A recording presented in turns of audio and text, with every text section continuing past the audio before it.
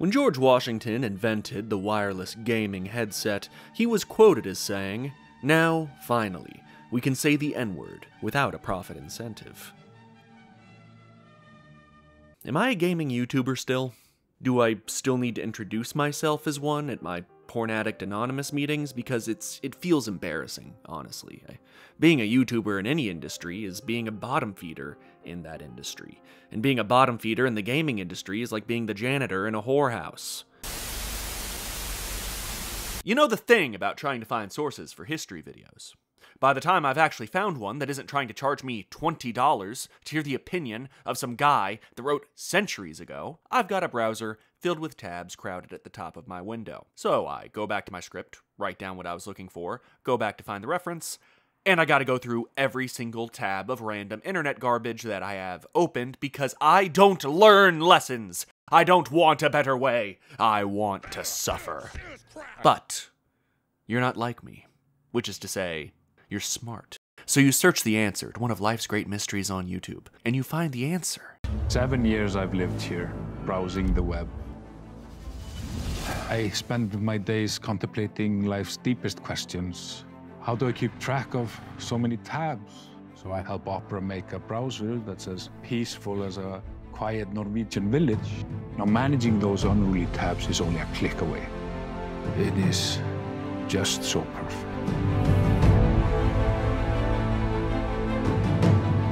This man is right. Look at his sweater. Of course he's right.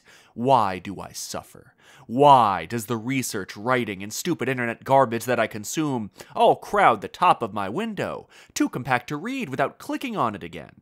Why does the internet, the world's greatest repository of information, not allow me to intuitively sort this information? As a sane man with zero restraining orders, Opera has come from the godless, wretched wastes of Scandinavia to save me from the sins of my chaos and uncertainty. If I wanted to be confused and overwhelmed, I'd go outside again. But with Opera and their intuitive tab islands, I never need to do that again. The fire hose of information, opinions, and outright garbage that is the internet can be intuitively sorted, grouped, and perused on the fly. Let's be honest, the internet has gotten worse. So the way we use it has to get better. With Opera's intuitive tab islands, every time I use them, I feel like I can organize, save space, and browse effortlessly. Click my link and download Opera now before you lose that source you just found. Oh god damn it, where was it? It was just here! Click my link in the description. Learn about tabfulness and the serenity it shall bring you. Ascend to Nirvana and become a better internet user. Thank you, Opera, for sponsoring this video and bringing me enlightenment. Now, some of you may say this video is late, but those people are, of course, incorrect. What's with all these Game of the Year videos happening before the end of the year? Like, what if there was an indie buzzer beater, right? Well, while all those other games journalists were celebrating New Year's with their friends and family, I was refreshing the Steam New Releases tab and playing every new anime nightmare that dropped right up until midnight, just in case it was the next Hollow Knight. That's right, I'm professionally responsible, unlike all those losers with their dog and pony shows sponsored by Mountain Dew. Anyway, I did not play Baldur's Gate 3, I was too busy reading 500-year-old lies. Go fuck yourself.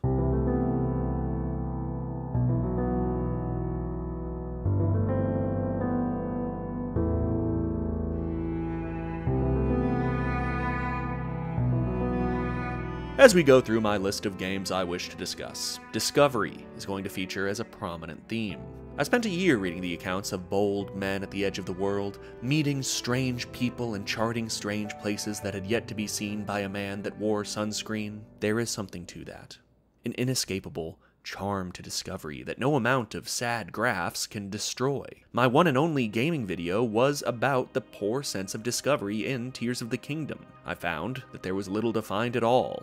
And this year, that is what I wanted from games. Genuine, tangible discovery. Make me feel something, you cold, cynical programs. If you want to fix the male mental health crisis or whatever it is that Pfizer made up this week, This is how. Create an entirely new continent, with no people on it this time, God, and let our world's young men go chart its weird creatures and features in an orgy of bold exploration.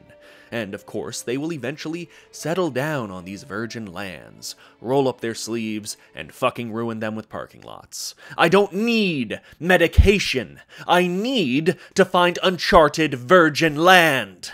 Every day I wake up, and Terra Australis still doesn't exist. But this is not what Dredge is about, you think, as you start the game, fishing in a shallow harbor in your cute little boat. But of course, dark things dwell beneath the... Alright, Dredge gives up the game pretty fast. Every person is creepy. You keep finding weird fish. What the fuck? And at night, the cold fog rolling over the water chills your very soul. You get it. There's a Lovecraftian undercurrent to Dredge, which is very obvious. Imagine a child holding something behind their back. They ask you to guess what they have, then you do, and it's a dead squirrel. And it's really fucking creepy and weird. But then, they put you through this whole thing once every 2 minutes for the rest of the day. What I'm trying to say is that the game is way too fucking excited about the Lovecraft stuff, and it will show you this stuff with all the enthusiasm of a young child holding something fucked up. My little brother once, and I'm quoting directly from my father here, came to the door holding fistfuls of snakes. Don't worry, they were alive. Or do worry, they were alive. A child showing you something just a little fucked up and beaming with pride has its own sort of weird charm. Dredge is not scary. It just found something scary and is excited to show you. In Dredge, you sail a little ship around a small but dense archipelago, catching fish by completing little mini-games, and selling those fish for money, which you use for equipment upgrades, which let you sail farther and farther so you can catch bigger and bigger fish, which you can sell for more and more money. Look, you've played a video game before. Dredge's appeal comes from its cutesy Lovecraft charm and excellent exploration. I want to list out all the cool and surprising things you'll find, but, of course, I want you to go find them. Maybe you just should. The biggest problem with Dredge is its depth. I've totally unplugged from the gaming industry, but I'm sure I'm the first guy to make that joke. The game, once you've explored everything, is just like a few mini-games with a weirdly annoyingly fast day-night cycle attached. I've talked about my issue with Skyrim before, and it is the issue with every game with great exploration. Once you've figured out where everything is, the game's actual systems suddenly need to bear the weight of all this scrutiny that they didn't need to before. What you're seeing here, this isn't actually very fun. I know, you're shocked. When you know what's in every cave in Skyrim, it's just a shitty RPG because that's all that's left. And when you've navigated every coast in Dredge, it's just a shitty fishing game that probably could have been put on a phone. Listen, Dredge is good. Do not mistake some late-game apathy as representative of the whole experience.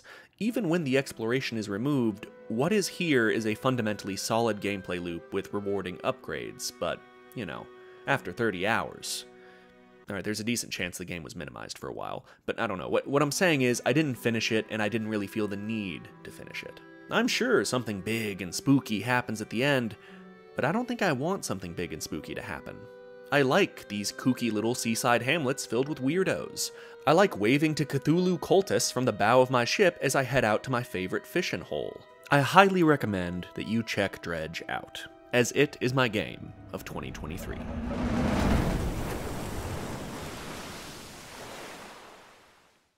Alright, fine, you're a real Kabla thug. You want the hard shit, the real shit. You know I don't just make jokes and review games, because that would mean I was doing my job consistently and well. No. I'm here to give you the last game of the year, forever, and in perpetuity. But before I do that, I'm going to spend 5 minutes insulting garbage. The first two Elder Scrolls games, Arena and Daggerfall, are some of the largest game worlds ever created. But hold that Game of the Century award there, Timmy, because they cheated. But let's establish first just how beefy these boys were before we explore the problem. There's a YouTube channel called How Big Is the Map, where a gentleman with several undiagnosed varieties of autism, which can only be caught by licking that type of root in the Amazon that jaguars chew to get high, walks across game maps in their totality. If you will look up his Daggerfall video, you will see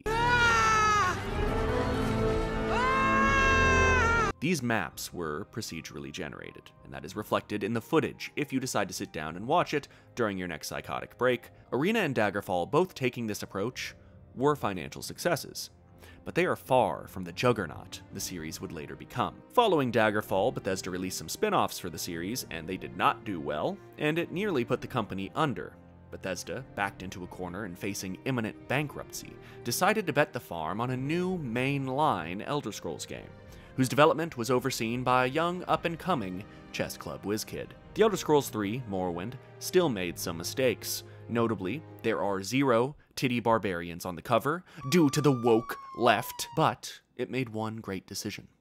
The world was around 0.01% the size of Arena's. Rather than randomly generating a shitload of fuck all, just to brag about it, Bethesda elected to handcraft a series of memorable landscapes and locations, creating a world as alien as it is fantastical. Arena and Daggerfall were trying to convince you how big their dicks were.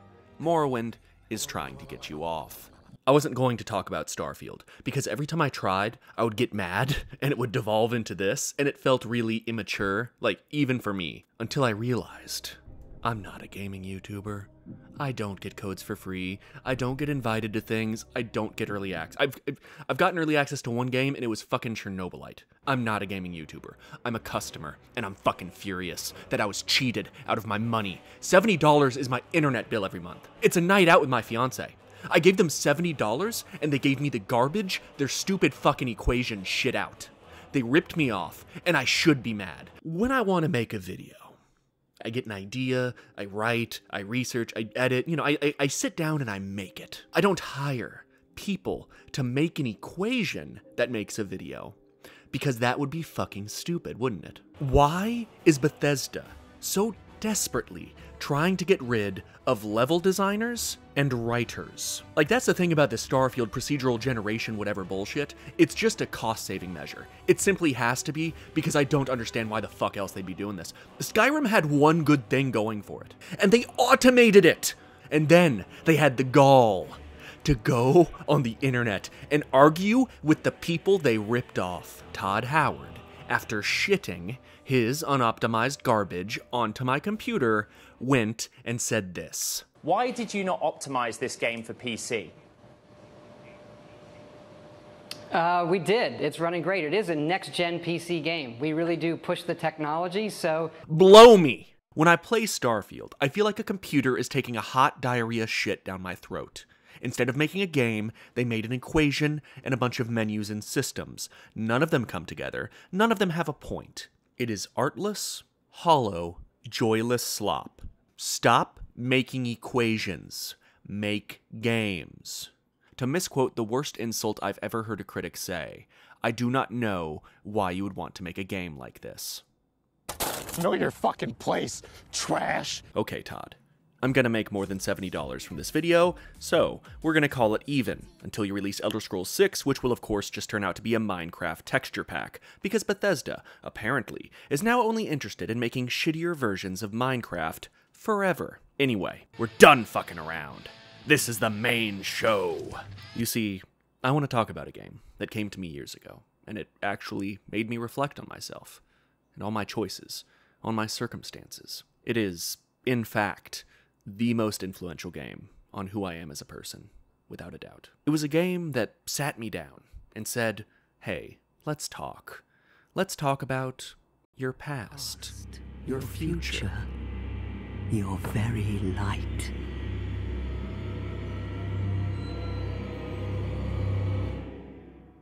Dark Souls 2, Scholar of the First Sin, is my game of 2023 and every year thereafter. From Software, I suggest you quit fucking around and finally release Dark Souls 2, Pupil of the Second Sin, so you can capitalize on the metric shitload of Doritos-stained gamer dollars that are rapidly approaching your location. I've got a very diverse audience nowadays. Not in the college pamphlet way. I can't say for sure, but I'm guessing all my viewers get regularly sunburned. What I really mean is that I make videos about a lot of stuff now, and while there's a shitload of overlap between guys that like video games and World War II history, for reasons, that does not apply to all of history. What I'm trying to say is that Dark Souls 2 has a reputation, which must be explained. Okay, so the fall of the Aztec Empire is a less divisive event than the release of Dark Souls 2, and some would argue they had a similar casualty rate. Dark Souls 2 has the unfortunate distinction of being the only one of the Dark Souls games not directed by Hidetaka Miyazaki, a man who has become absolute gamer royalty over the past decade. Dark Souls 2 was directed, rather, by Yu Tanimura. To quote Mr. Tanimura, Dark Souls 2 actually went through quite a troubled development process. Due to a number of factors, we were actually forced to rethink the entire game midway into development.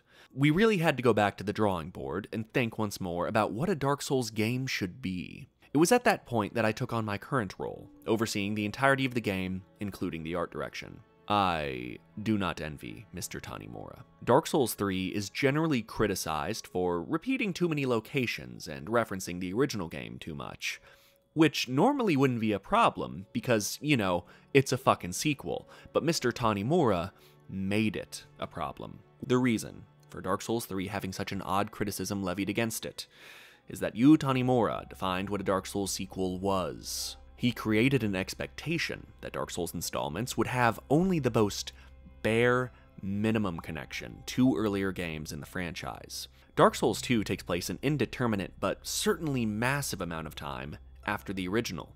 You explore the kingdom of Dranglake, which is built on the kingdom in which you were in the first game, Lordran, but that's the thing. It appears that many kingdoms have been built on Lordran. The world you fought to save in the original is fucking buried under countless other saved kingdoms.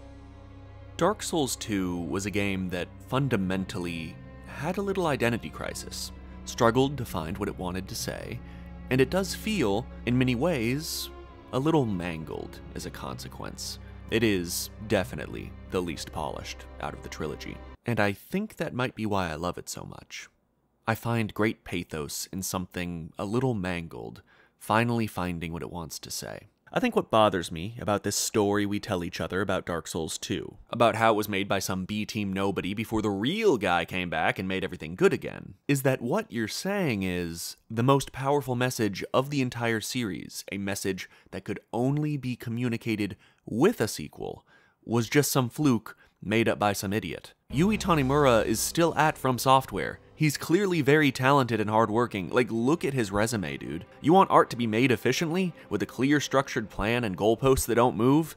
Go buy a fucking Ubisoft game. Would you believe me if I told you that the writing process for this video is the most difficult I've ever experienced? Seriously, out of all the stuff that I've done, this was the hardest, because I found myself standing at the decrepit gate of this long neglected part of my channel, the part that I've been doing the longest, and I found myself not really knowing why. I've done 10 drafts, easily. I've had to throw away big sections that I've recorded and edited. It's been an absolute nightmare, and I figure the end result probably shows this. This shit is mangled. But the point is, this is my last gaming video. I don't want to be sappy about it, on one hand, as I just spent 5 minutes screaming about how Todd ripped me off. But on the other hand, all those YouTubers that walked into the sunset this year, you know, I'm not gonna get that. I don't get a sunset. Eventually, I'm just gonna say something wrong, and I'm gonna get ritualistically sacrificed by YouTube, or you're all gonna learn what I did in the Balkans because I need to be your buddy for some fucking reason, or the internet will get choked with AI garbage which I can't break through, or hey, maybe YouTube just dies. Who knows? It sorta sucks right now. When that happens, when I'm compelled by forces outside my control to stop, I need to have an answer for why I did this, all of this. I've said all I've had to say about video games, and I had so much fun doing it. But I think that if there's been a single through line, a single idea that I just keep coming back to, it's that there needs to be a why, a reason for the game's existence.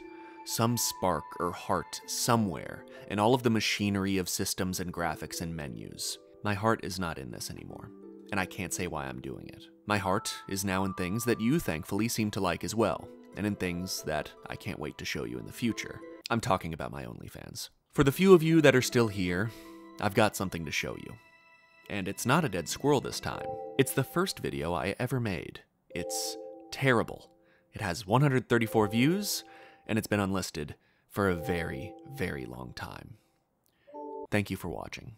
It means the world to me. Ubisoft has made 4 Far Cry games since Far Cry 3. Oh, I'm sorry. I read that wrong. Ubisoft has made Far Cry 3 4 times. They always change the name, add in a feature or two. There was that time they threw in elephants, that time they added in woolly mammoths, and that time they put it in America because they'd run out of giant pachyderms and figured Americans were the next best thing. But it's always Far Cry 3. Now, I never played Far Cry 1 because I was 7 years old, and I also didn't play Far Cry 2 because it too closely resembled my ordinary day-to-day life of taking malaria pills and getting shot at. Yes, I'm from New Orleans. So Far Cry 3 was my first time playing the series. I loved it, which is why it's weird that I hate the fact that every video game Ubisoft makes now is just Far Cry 3. So, after playing Far Cry 5 for the first time recently, and being bored shitless in a record-breaking 2 hours, I decided to boot up Far Cry 3 again, and see if it held up. And, wow, it does hold up. This game makes me feel like Rambo like no other game has managed to. Wait, no, like, actually good. This game is a 20-hour-long drug-fueled bloodbath, and every part of the game works together to give it that feeling. Even the super cliché Alice in Wonderland illusions work in this context, and it just feels so sincere. The loading screens, the hunting mechanics, the drugs, even the lame protagonist, Jason Brody.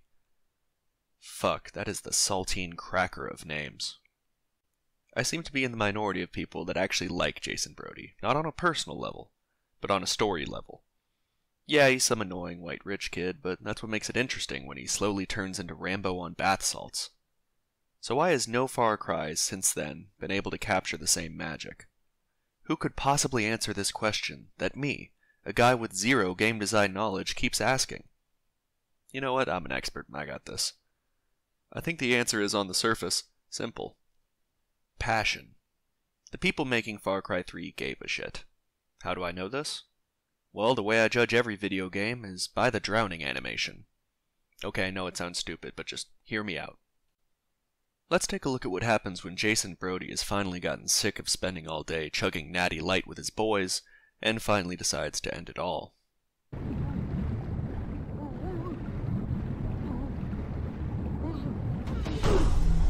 Now let's see the same thing in Far Cry 5.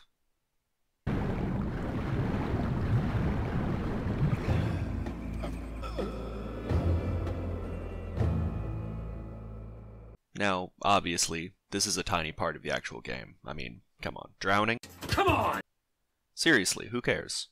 So you see a Rorschach test that looks like my naked mother. Neat. You know what? You're right. Let's look at something else. Something actually important. The sound effect that plays when you pick up a collectible. Obviously, this is the key to any good video game. Now, like any other mentally stable human being, I don't actually care about getting collectibles, although some people do enjoy picking up every collectible in a game.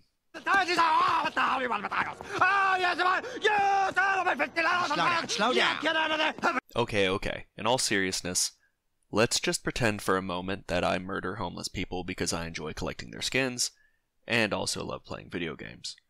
If so, what would I experience when picking stuff up in Far Cry 3?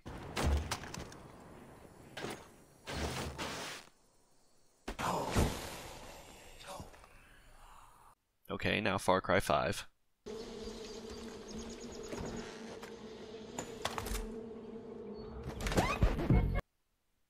I mean, is it a huge difference? Sure, there's a little chanting thing when you pick up the stuff in 3 as opposed to 5. And I guess if you were a loser in a dark room talking into a microphone, you may argue it's a small touch that adds to the atmosphere of the game, but really, what does it matter? You're right, it doesn't. Even IG Too Much Water, a little something for everyone 10 out of 10 N wouldn't judge a game based on that. So let's take a look at some real shit. Some real gamer shit. Gamer shit. With the exception of the beginning and the end, there are almost no actual cutscenes. Now, for some games, obviously, I'm completely fine with that. In fact, I usually don't like cutscenes at all. But, I mean, they're a good way of getting information across, especially if you don't feel like putting in the effort to do it in an organic way. I mean, this is not Dark Souls or Half-Life 2. This is Far Cry. And a lazy one at that. I mean, why the fuck does every character stare into my soul, Skyrim style, as they vomit some shit about the cult at me in Far Cry 5? How is this an improvement over this? Why is stealth worse than 3? Why do I need to pay money for the smiley face shovel when clearly it's integral to the whole experience?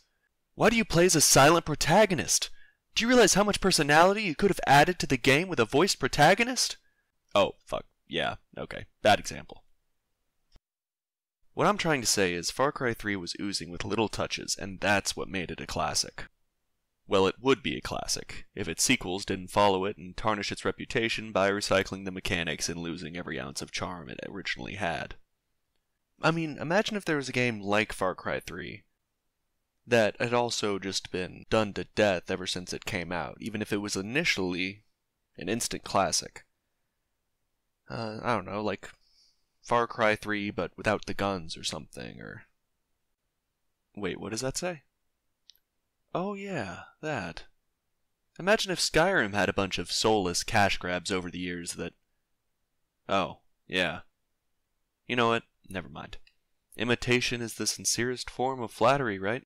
I guess that still holds true, you know, even if it's just you imitating yourself from back when you took some risks, you dumb French fucks. Not you, Todd. You know I love you.